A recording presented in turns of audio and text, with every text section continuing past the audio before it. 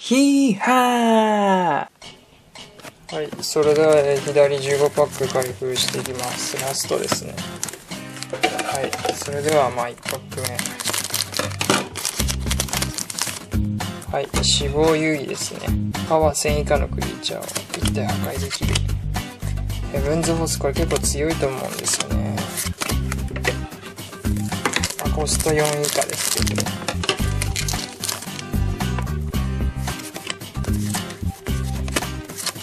はい、ドキンダムエリアが出ました。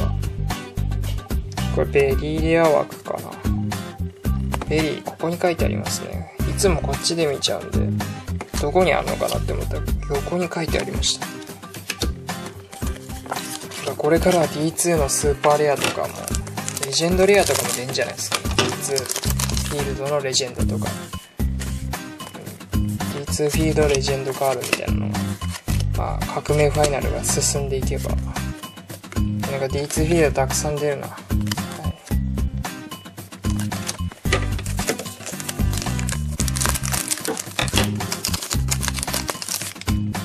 腐敗悪魔竜。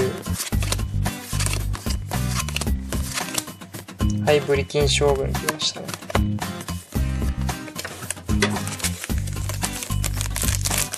なんかドキンダム出てきてからルールがいまいちね、もう複雑になってきて分かんなくなってきましたね。ドキンダムの時点でもうやめる人も多くなるかもしれないですけど、今度の D2 フィールドでやめる人多分多くなるかもしれないですね。けど一応面白いんでやった方がいいと思いますね。強いカードが結構出てきたりルール変わったりするのは、全部そうなんで、ディレマは基本楽しくやれるんでね、他のカードゲームより楽しいと思います。他のカードゲームも楽しいですけど、ディレマはやっぱり商品的に結構面白いんで、何よりこの白パッケージっていうのはね、俺好きですね。こういうパッケージの白いやつはね、嫌いじゃないです。あんまり開けてないんで、白パッケージは。ガイギンガとか白かったけど、ゼニスとかと近い色ですよ。でもどっちかっていうとゼニスっぽいホワイトゼニス開けたことないけど、こんな感じのパックですかね。天閣の貴公子ミラクルスター初めて出た。このスーパーレア。このクリーチャーが相手のシードを一つブレイクするたびに、相手は代わりにそのシードを表向きにする。その中に呪文1枚コストを支払わずに自分が唱え、持ち主の墓地に置いてもよい。その後相手はシールドの自身の手札に加える。で、相手のシールドトリガー自分で唱えられるのかこれ。それ強くね。しかもこいつダブルブレイカーだぞ。なんだそれは、その能力は。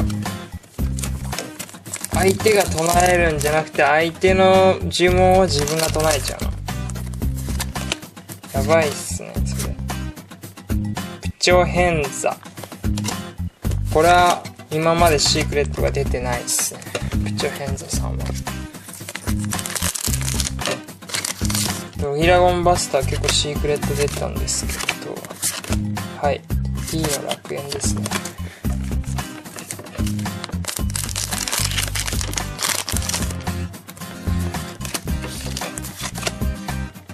ダースシスケ、はい、ベリリア。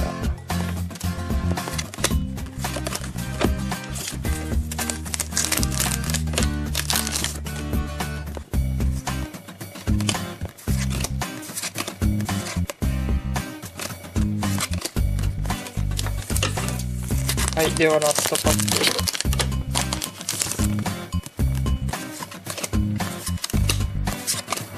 ク。はい、次ちょっとまとめ動画出すんで、次の動画でね3ボックスまとめやります。ではご視聴ありがとうございました。ておい。